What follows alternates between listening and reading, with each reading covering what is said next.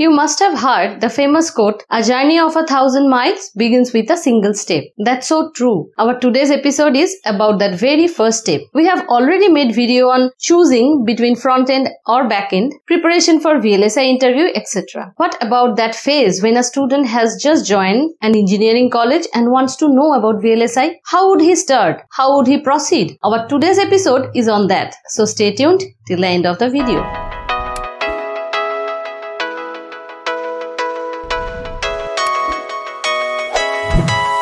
At the very beginning, let me share a real life story. Me and Mridul, we come from suburb of Kolkata, and where we live, not many people are really aware of our domain or specialization. IT is quite a popular term, although VLSI or EDA needs some introduction. We always refer to a smartphone and say it's the domain where chip is designed. So many people can relate then. In a recent gathering of Ganpati Utsav in our locality, we said that what we do, and a first year engineering student who was also present there asked us how to start. After talking to her, we realized that we need to address this point. So we came up with this video. How to start? The first point is start with what you have. The worst C of VLSI or EDA consists of droplets of semiconductor. So very basic is with you, your textbook. Understand semiconductor, its physics, how it works, then basic devices, diode, transistor, MOSFET, all you need to know. All the devices that you read in your textbook are fabricated in real chip. So if you know them well, it's great. You have taken very first step successfully. Number 2, understand the mapping. What you read in textbook and what a VLSI engineer does in industry are absolutely related. Although it seems both are disjoint. Try to understand the mapping for broader picture. If base is strong, the structure will stand there for years. Number 3, understand the requirements. You must understand the requirements of the industry. Requirements means technical and non-technical both. Understanding electronics is the technical requirement, and we will discuss this in detail. The non-technical requirements are problem-solving mindset, thinking out of the box, learning attitude, working in a group mindset, and corporate work pressure handling. Problem-solving mindset. Problem-solving attitude is the most desirable quality for this industry. Every morning when you reach your desk, expect some new bug is there, some tool has failed, and your manager expects an answer from you before lunch. If you enjoy this problem-solving situation under pressure on almost daily basis, then you are fit for this industry. Thinking out of the box. Not all problems are known. Many times out of the box thinking will lead you to desired result. So try to think differently. Learning attitude. VLSI is a very dynamic domain. You always need to learn new things. If that is okay with you, then great. Number 4, working in a group mindset. Step out is a group effort. Don't ask for personal fame. The different VLSI teams work together and exchange ideas for any known or unknown design challenge, leading to a seamless chip design flow. Number 5, corporate work pressure handling. Corporate job has good reward, challenge, and dense work pressure. Ask yourself whether you are truly interested to handle this work pressure for few decades. Self-talk is necessary. Ask these questions yourself because it's always should be look before you leap. After non-technical preparation, now start your technical preparation. You are interested in core electronics and understand the prerequisite of joining VLSI domain. So let's move to technical requirement. You need to know CMOS fundamentals, EDA tools, Verilog or VHDL, scripting languages, semiconductor fabrication process, static timing analysis, Linux or Unix basic commands.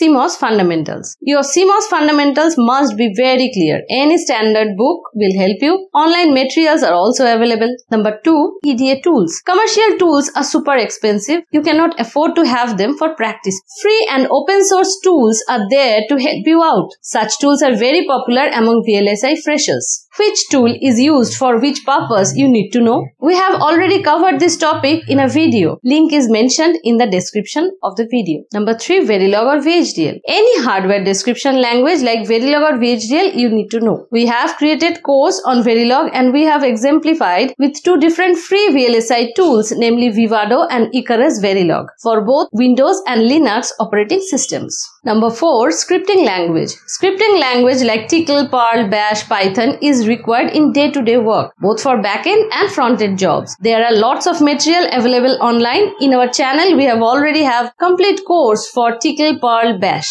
Links are mentioned in the description box of this video. You can find them from playlist page also. One more thing to be mentioned here. All the full-length courses are free of cost and as per industry standard, which we take care. Number 5 is semiconductor fabrication process. Semiconductor fabrication process is part of your syllabus. Read it thoroughly and carefully. Number 6. Static timing analysis. STA or static timing analysis is the most important topic to write the gigahertz to terahertz speed improvement of upcoming processors. We have covered the theory and hands-on practical sessions using OpenTimer VLSI tool. This tool is a free one and the download and installation is demonstrated in a single video. Find the entire STA course in playlist page. Number 7. Linux or Unix.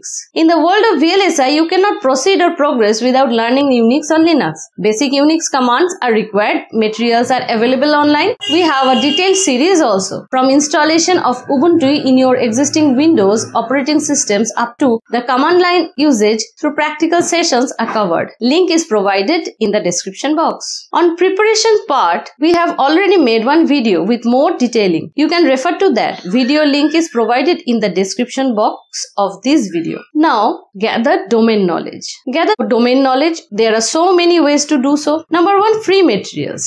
You can find lots of free materials online. Read them. Number 2, NPTEL content. NPTEL contents are really very good. During our tenure in the industry, we used to watch them for better understanding of fundamentals. Take Simplified TV. We have quite a good collection of topics covered. Many in-depth series are there. Watch them. They are absolutely free. Individual topics are covered in Q&A or FAQ series. Those who are supercharged for VLSI career, we have recently introduced another series called R&D. Watch it. Next, online courses. There are so many online paid courses. If you can afford, join them. Project or internship. Industrial project or internship will give you a glimpse of real corporate world. This experience will help you to get jobs later. How to find the internship? We have a Q&A video. Link is provided in the description. Webinars. Attend free webinars that are conducted by the expert or professors. You will learn a lot from the webinar because they will share their experience. And final is start to look into different job profiles.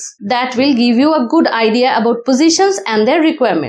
VLSI or EDA is a vast and dynamic domain. If you have decided to pursue career in this domain, be prepared for learning new things on almost daily basis. We have tried to show you many ways of gathering knowledge. Which one you choose depends on your inclination, convenience and time in hand. Always remember, you don't have to be great to start, but you have to start to be great. So take the first step. Preparation, persistence and perspiration will take you to your desired domain, job or company. Hope this video will help you. If you have any question, please share. We usually make video on such questions. That is much for today. We will be back with new video. Till then, stay tuned, stay focused.